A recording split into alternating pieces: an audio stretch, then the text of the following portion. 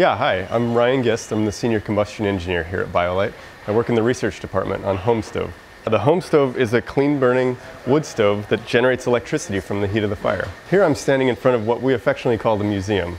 It's several generations of the product, from simple proof of concept all the way to a fully developed product. Okay, let's go take a look inside the shop and the lab.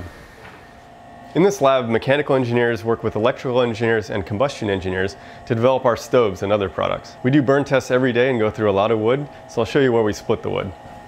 So we use two types of wood in the lab. This is kiln-dried red oak for when we need really repeatable, good test results, and this is white oak that we split ourselves for doing user testing and durability.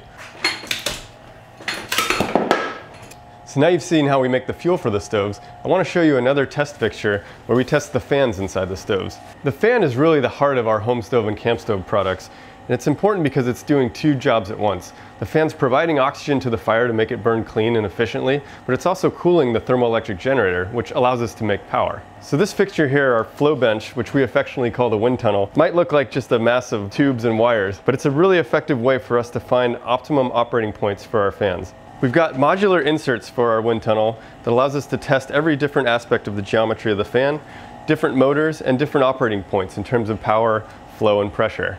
So we can use our analytical tools and test fixtures like our wind tunnel to determine the optimal operating points for our fans and motors, and then we build that all together in a complete system and go test it under the burn hood. This is the combustion research area of our lab. We've got two burn hoods, and this is Venkatesh, our senior combustion engineer, in the middle of a test now. He's burning a prototype of the home stove unit, and the emissions from the stove are going up into our hood and being collected through these two analyzers. We're analyzing the gas emissions from the stove and also the particulate smoke. We measure the particulate smoke with a really cool method using a laser. By shooting a laser into the sample, we can see the scatter back off of the particulate smoke that's in the stream.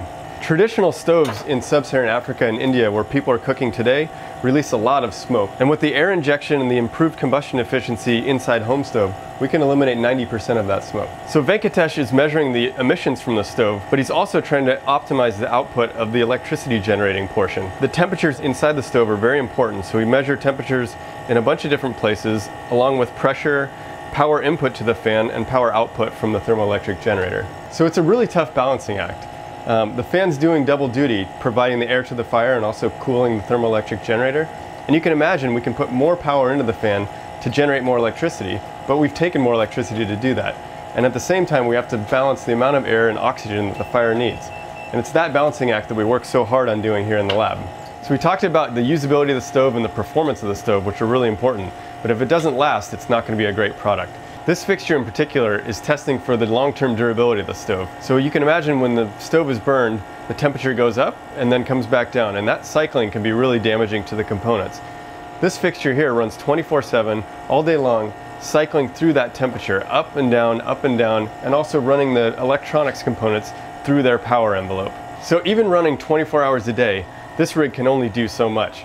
We've decided to scale up and get ourselves some more capacity to run more modules at higher temperature and for longer hours. We'll go next door and go see what Andrew's doing. This is Andrew. He's working on a bigger, better version of the durability tester we looked at next door. We can test 4 times as many power packs and actually control the ambient temperature, so we get a much more representative test. We've been testing home stove inside homes in India and Africa for a couple of years now. And with all the great feedback from the field, along with the hard work that's going on in the lab, we're ready to really scale up and continue to fulfill our mission of bringing energy everywhere.